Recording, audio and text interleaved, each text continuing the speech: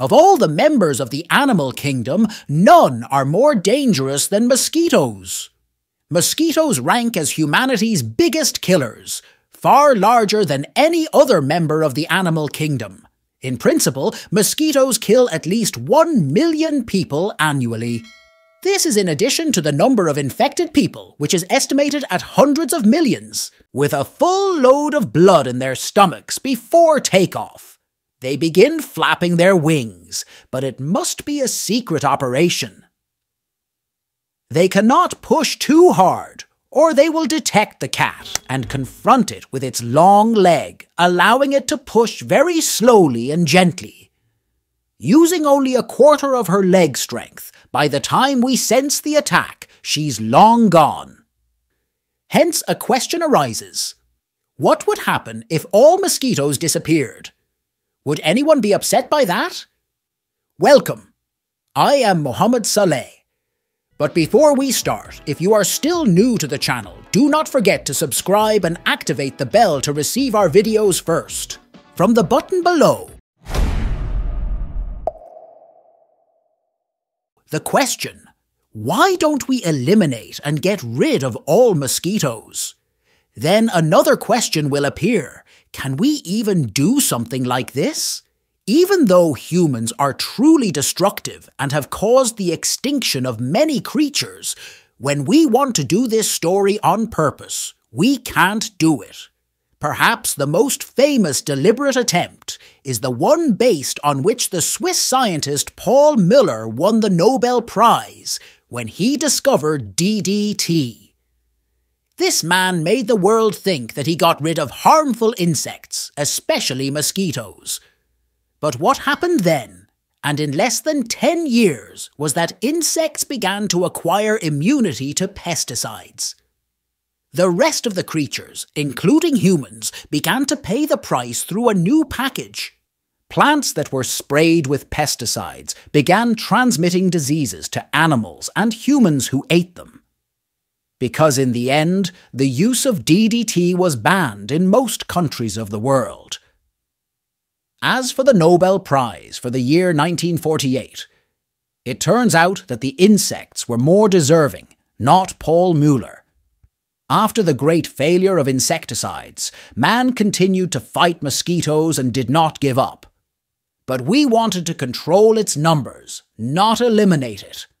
Control methods have varied, such as awareness campaigns and imposing fines on those who create a fertile environment for mosquitoes. In addition, people were encouraged to raise natural enemies of mosquitoes, such as fish, bats, and some fungi. Other methods have also emerged to prevent mosquitoes from landing their larvae in the water. These control methods have achieved good results in controlling their numbers. But in the end, these methods were not suitable for complete annihilation. Now, suppose we were able, somehow, to eliminate mosquitoes. Is this total annihilation even in our interests, or not? Entomologists themselves disagree about the answer to this question. Some say that the consequences of genocide, whatever they may be, would be no worse than the current situation. Mosquitoes, as we said, cause the death of 1 million people every year, either through malaria, dengue fever, viruses, or other mosquito-borne diseases. What does it mean that more of this will happen?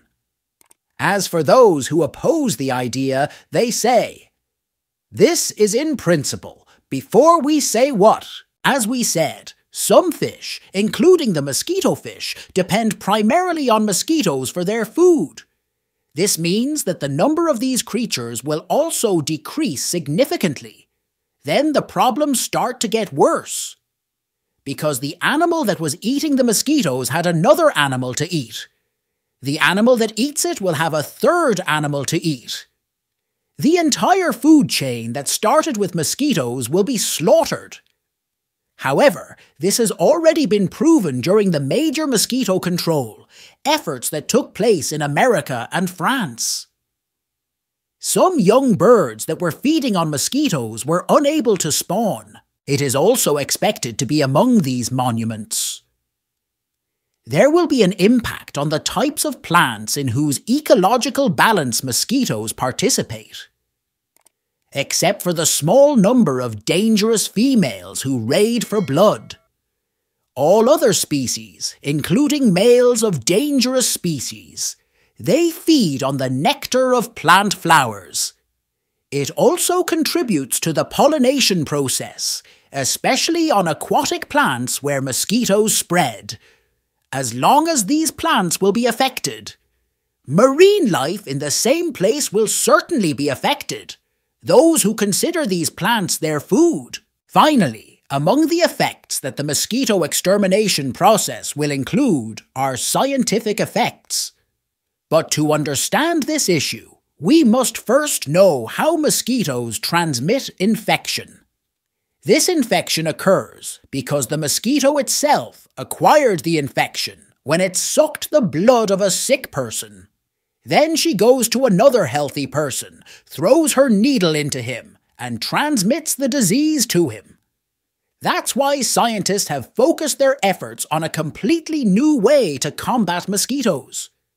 That is, it strengthens the immunity of the mosquito itself. If the mosquito has immunity and is not infected with the disease, it will not transmit it.